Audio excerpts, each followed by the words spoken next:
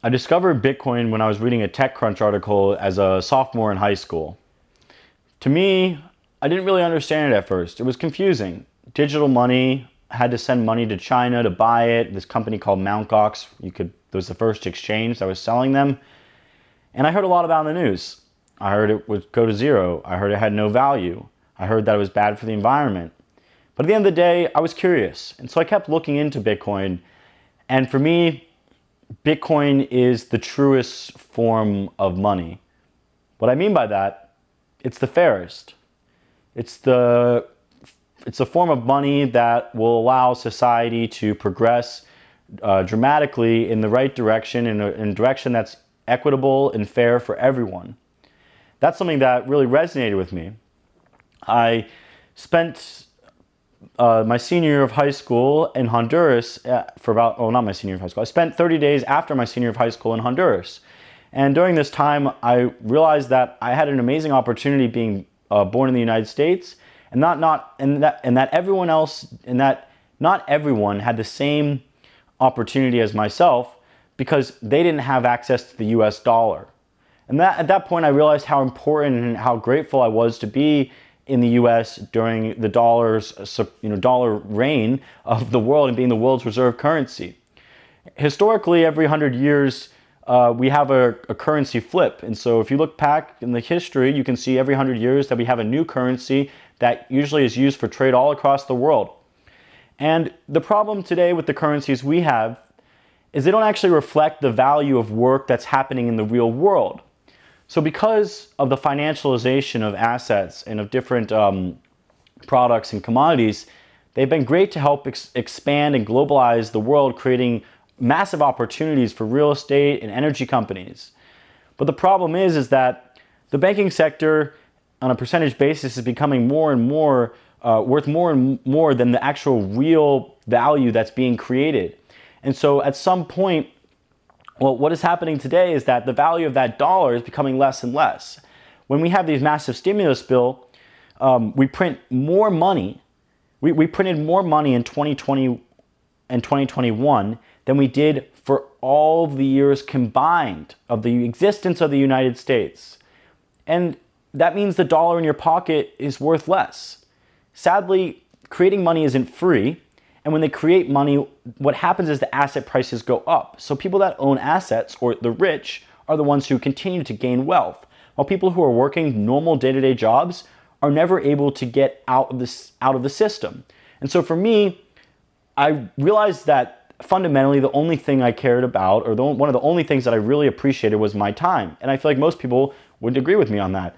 And I was like, I want to preserve my time. I want to be able to do what I would desire with my time. I don't want to have to sit in school and spend my time here. And at the time I was, sophomore, junior high school. I still completed high school, but I decided that I wanted to spend my time doing what I loved, which was traveling, working on computers, exploring. And the ability for me to do that, like everyone else, I had to pay my bills, I had to live in a house, and so I had to find a monetary system that would work for me and not against me. Most people don't think about the underlying cash they use in their pocket. They think the dollar is the only option, and that's what I'm going to use. But we're coming up to where we are here today in a place where you can make a decision to use Bitcoins instead of dollars in your day-to-day life. Now, I'm not saying completely remove dollars and spend money, stop using your credit card. No, it's important that you use that. But I'm saying storing your wealth. Don't store your wealth in dollars. It doesn't make sense to have $5,000, $10,000 in your bank account. It makes much more sense, in my opinion, to hold that in a strong asset like Bitcoin. Bitcoins, there'll never be more than 21 million of them. You don't know how many dollars they're going to be in a year. You don't know how many dollars they're going to be in 10 years. You don't know the worth of that dollar. The same thing could be said about Bitcoin. We don't know what Bitcoin's going to be worth in 10 years, but I can tell you something. A scarce digital asset that is worldwide and people all over the world can buy it and is becoming accessible to institutions across the world will continue to rise in value because of the nature of how it's designed. Bitcoin is hard to get. It's built and protected by miners like myself who protect the Bitcoin network and who allow us to trust that the network is true and accurate, that every transaction is not counterfeit, that it wasn't spent somewhere else, and that those coins are what we call, legit coins, or not coins that didn't get double spent. So that's why I got into Bitcoin, is because I wanted to preserve my time. And Bitcoin is the best way for anyone to preserve their future time that you could be spending with your children, that you could be spending with your wife or your husband, and then you could be spending with yourself on vacation, enjoying a beach. That's why I bought Bitcoin. And that's why I continue to buy $300 in Bitcoin every day. That's why I continue to run this mining facility and grow and share my vision. And that's why I continue to produce content, is because I would love to share the message and the opportunity and the freedoms that Bitcoin has allowed me to experience over the past 10 years of my life. And I hope that you continue to research it. It is very complicated, but it is very simple. Bitcoin, at the end of the day, there's 21 million of them. It's backed by energy and it'll never go away. A Bitcoin is a piece of digital real estate. There's only 21 million Bitcoins, and you're like buying a little portion of that land. So Bitcoin is the ability to scale trust. Because the internet allowed us to scale information, we could now communicate ideas like this one across the world without any barriers. But to trust someone, or to trust an institution or a company, we had to trust a company or an institution to send money across borders, because we couldn't actually physically deliver the money to that person. And so with Bitcoin, it allows us to trust the network. And that network is secured by Bitcoin miners. Now, as I mentioned, there's only 21 million Bitcoins, and so the way to look at it is that there's 21 million puzzle pieces, and each one of these puzzle pieces comes out through the Bitcoin network through a process called mining. So the miners are basically doing math puzzles to find these puzzle pieces, and every 10 minutes on average, new Bitcoins or new puzzle pieces are given to the miners who solve the problem. Now the problem is just a big math equation, and all the computers do is they do something called a hash function, where they calculate they basically calculate the math problem, and if it gets above the block height or the block difficulty, they're able to capture new puzzle pieces or new Bitcoin. And the block difficulty or the block height is set by the Bitcoin network. The block difficulty is set by the Bitcoin network every 2 weeks. So every 2 weeks, if more Bitcoin miners join and it gets harder, it'll readjust, it'll make the block difficulty harder, and that puzzle now became X amount harder. And then that means the miners have to work even that much harder to get the same amount of Bitcoins, because more people join. But if Bitcoin prices crash, or when the halving event happens, that puzzle becomes easier. That's because people turned off their puzzle solvers, their Bitcoin miners, and they turned them off. And so that's why it becomes easier. And so what happens is you have this equilibrium of people who have higher cost power turning off their puzzle finders first, people with lower cost power able to keep up and keep doing the puzzle solving as long as they have the ability to be profitable. Now each machine generates something called a terahash.